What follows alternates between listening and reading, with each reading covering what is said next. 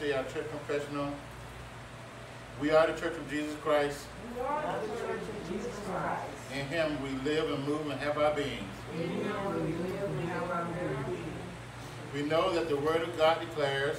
We know that the Word of God declares. The eyes have not seen. Eyes have not seen. Ears have not heard. Ears have not heard. What God hath prepared for us. What God has prepared for us.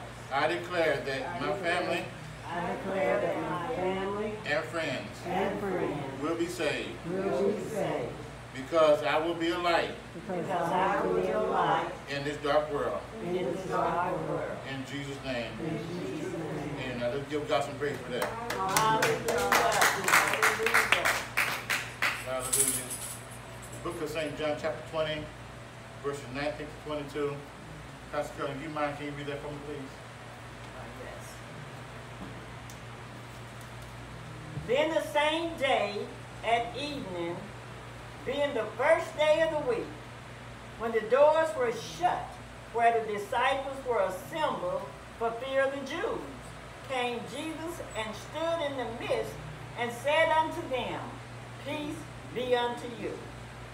And when he had so said, he showed unto them his hands and his side. Then were the disciples glad when they saw the Lord. Then said Jesus to them again, Peace be unto you. As my Father has sent me, even so sent I you. And when he had said this, he breathed on them, and said unto them, Receive ye the Holy Ghost. Oh, Lord God of heaven, we thank you, Lord God, for all you've done. Thank you, Lord God, for your word, Lord God. Bless us, oh God. Have the word in our heart that may not sin against me, Lord. Oh God, bless us, oh God. You give us, oh God, your word, oh God. Oh God, these are your people, oh God. This is your word, oh God. I'm your servant. Oh Lord God, you, oh God, bless, oh God. You know what they need, oh God, before. Yes, oh God, they even ask, oh God. So bless them, oh God.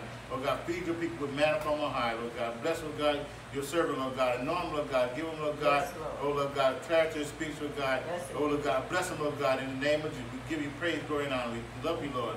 And we praise in Jesus' name. Amen. Amen. I would like to come to you with a subject this morning, the breath of God. All right now. The breath of God.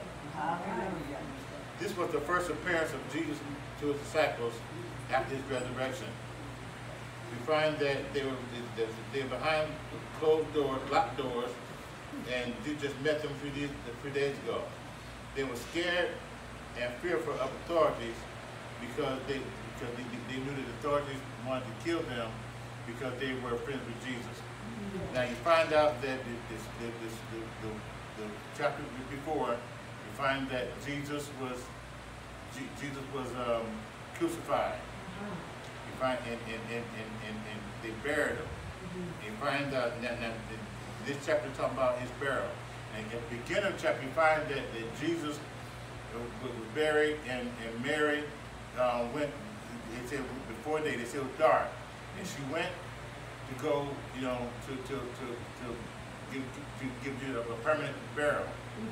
You find that she found that the stone was rolled away. Yes. And when she found the stone rolled away, she looked in and then she didn't see Jesus. And she went and got Peter and John. You find that Peter and John, they ran. You find that you know John don't necessarily call his name out in his own book, but he always said they always said the disciple that Jesus loved. And in John, when talking about the disciple that Jesus loved, when they talking about the disciple that Jesus loved, they talking about John. You find that John had outrun Peter. He looked in but didn't go in. But Peter got it. He went in and didn't see Jesus. And actually in a nutshell, Peter went on back home. Peter jumped, but Mary stayed there, and Mary was weeping, and someone came to her, and she said, and said, "Why are you weeping?" And Mary said, "Well, they killed my Jesus and took him, and I don't know where he's at." And the Bible says they supposing that he was the gardener. But we find out, we look around and he looked at it and he said, Jesus Rabboni. Rabboni means master. And you know, And immediately, he said, "Don't touch me." Don't touch me. He said, because I haven't sent to my father yet. He said, but go tell my brother to meet me in Jerusalem. You find that they were there, and that's what we pick up here. You find that at that time that Jesus, they were in the room fearing the Jews, and the Bible said that Jesus just appeared. He just appeared, and when he appeared, amen, he told them something that they're familiar with. He said, "Peace be unto you." That's just like us when we come and say, "Praise the Lord." So he gave them something familiar. So they know they're not talking to a ghost. So he said, "Peace be unto you." And then let them know, "You're not seeing a vision, it's me." Then he showed them his side and his hands and his feet. He said, "It's me." It's me. He said, "I rose." Hallelujah. And then began, and then he let them know, said, then the spirit became from low to high. Because they were scared, they were fearful, and they felt dejected.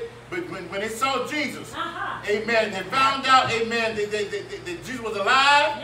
And they found out when he was alive, amen, they got joy. And I'm telling you something, when Jesus come alive in you, you should receive joy. When you get the Holy Ghost, you should have joy in your life. There's something about the Holy Ghost, something about Jesus. You need to get joy, you need to have joy in your soul. Hallelujah. They found, amen, and they realized that Jesus really was the way, the truth, and the life. They found out, amen, that he was the resurrected Father. And I'll tell you, and so they found out, and then the Bible said, what she left us said, and then they breathed on him. She breathed on him. He breathed on him. And the Bible said they received the Holy Ghost. Now, let me straighten this out. They were called, but they weren't sent yet. Hallelujah. They were called, but were not sent yet. What that mean? That means, I'll tell you something. Back in the day, when you get called to preach, I mean, you told your pastor, and your pastor set you down, and you just sat there until he told you to get up. And I'll tell you, and that will happen. I'll tell you. Let me give you my testimony. You find out when I was called, I told my pastor. He told me, well, all right, sit down and wait.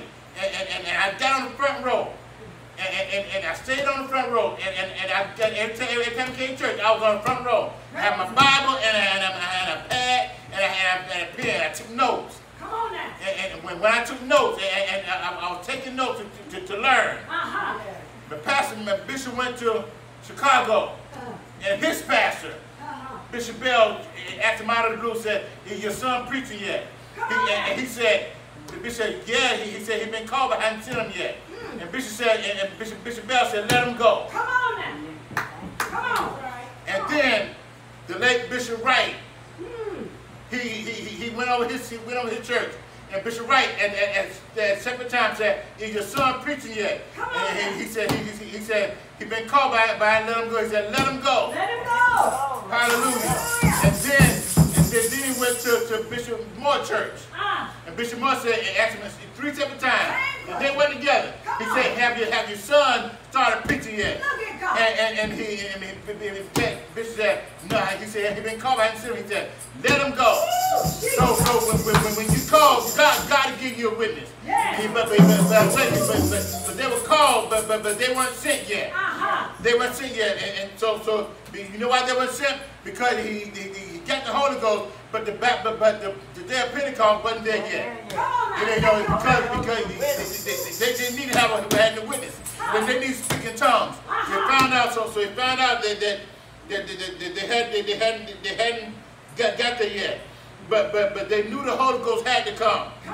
Amen. Because they've been told them, amen, way back in Joel. He said, "It should come to pass that I pour my spirit upon all flesh." You find, and then you find John the Baptist told him, said, "I baptize you with water, but you should be baptized with the Holy Ghost." And then Jesus told him, say, you need the water and spirit. Jesus told him, say, you should need the Holy Ghost. So you find out that it's in the Bible that, you know, that the Holy Ghost is coming. So he let them know that you need the Holy Ghost. You need to speak in tongues. And then he said, you shall receive the Holy Ghost. And then you find out, he says, he insisted, amen, they don't start their ministry until they get the Holy Ghost. That's right. You can't tell nobody nothing you got the Holy Ghost. You can't tell nobody how to be saved if you ain't got the Holy Ghost. Amen. You can't live right without the Holy Ghost. You need Jesus. You need the Holy Ghost. Hallelujah. Hallelujah. So find out, amen, that they were in the upper room, amen, and found out, amen, they had the upper room experience. And they were praying, they had a long prayer meeting. Amen. They had a prayer meeting 10 days. Amen. I don't think and like you said, we can't pray 1 hour. But had a 10-day prayer meeting. Amen. They were praising God. They were giving God glory. And then the Holy Ghost fell. And the Bible said the Holy Ghost fell. When the Holy Ghost fell, they received the Holy Ghost. Amen. And when they received the Holy Ghost, they received it with power. The Bible says, amen, that when you see the Holy Ghost, you shall receive power. Amen. You get power to witness. You get power that meant to live right. Power that meant to talk right. Power to live right. You need the power. You need the power. You don't have the power. You need the power. Hallelujah. I'll tell you, I know I need the Spirit. I know I need Jesus. If you, amen, because people, amen, will try you. Amen. I'll tell you something. Amen. If you don't have the Holy Ghost, you have no power. If you don't have the Holy Ghost, you can flop the handle anytime. If you don't have the Holy Ghost, amen. But when God gives you the Holy Ghost, He gives you power to live right. He gives you power to stay right. He gives you power. You need God's power. I need God to breathe on me. I don't care what happened. I need God to breathe. I need His strength. I need God to breathe on me. I need His power. I need God to breathe on me. If God breathes on me, I can make it. I can make it. All right. If God breathes on me, I can make it. Oh God, I'm convinced. If God breathes on me, I can make it. I can make it. Amen. Whatever comes my way.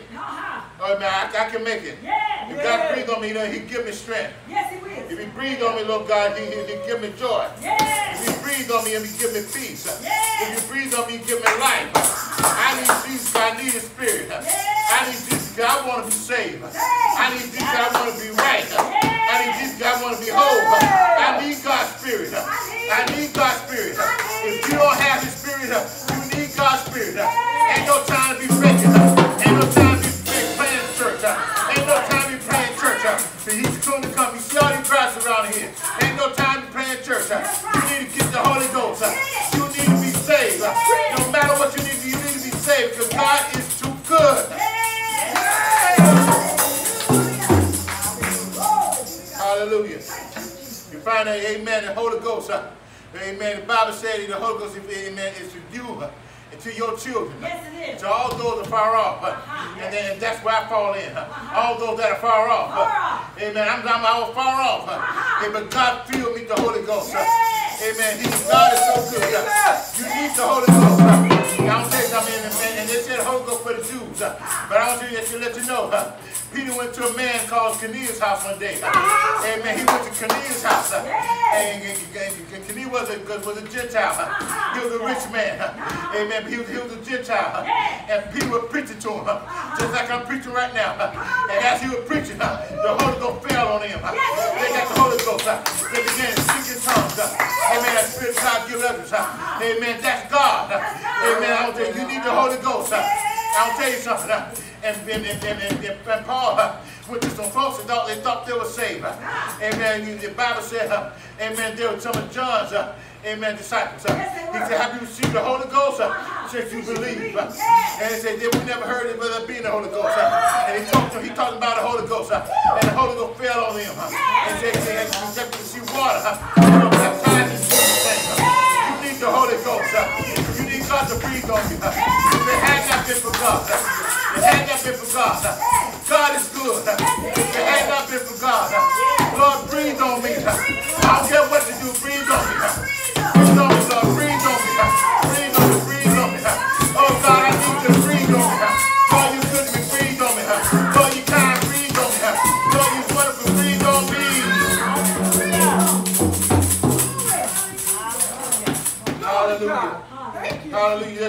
no time to play church. No time. There's no time to play church. No time. Amen. There used to be an old lady at our church years ago.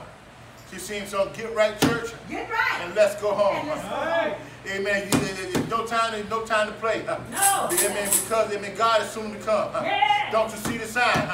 Can't see the writing on the wall. He's soon to come. You got to get right with Jesus. Amen. I don't care. You need to get right. Don't worry about folk. If they don't come, you come. You live in the Bible says save yourself. Save yourself. Amen. I'll tell you, when we in an airplane, and they give you instructions. They tell you put your own mask on first, and then save somebody else. You got to put your own mask on first. You got to save yourself. Amen. Because you don't know what death is. Amen. You don't know what's going on.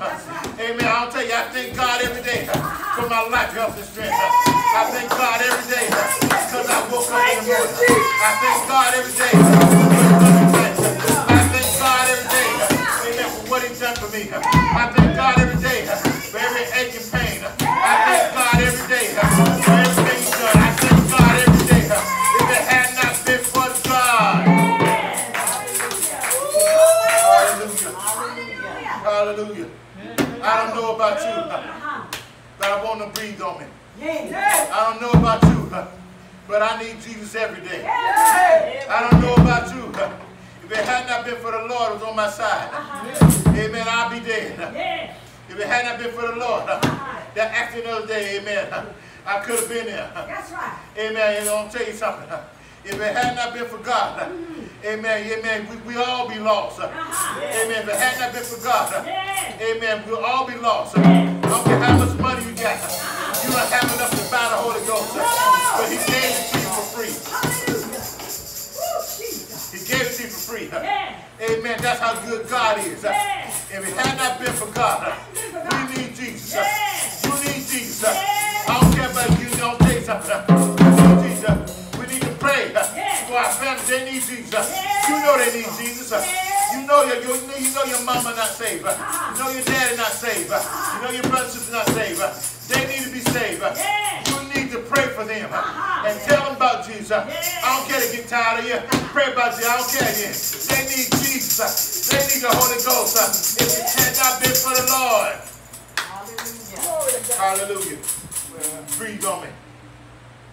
If it had not been for the Lord on my side, Yes, Lord. I don't know where I'll be.